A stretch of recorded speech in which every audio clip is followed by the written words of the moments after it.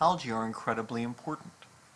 They are the basis of many food chains, both the unicellular algae and the multicellular algae. They provide oxygen for aquatic life and provide much of the oxygen which terrestrial life uses as well. The term algae, however, describes a collection of organisms, many of which are not related at all, other than being eukaryotes, and which share very little in common. There are three groups of algae which include multicellular members: the green algae, which is technically two separate groups, the brown algae, and the red algae. But these multicellular algae differ in most of their significant features.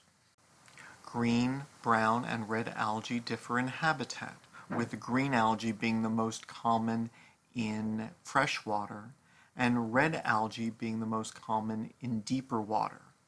Brown algae are marine and are especially successful in colder water.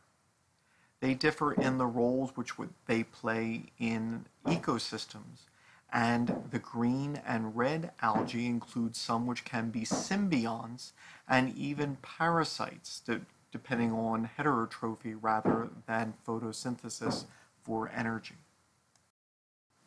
They differ in the pigments they use to capture light, and the pigments of red algae allow them to capture the wavelengths of light which are more common at greater depths.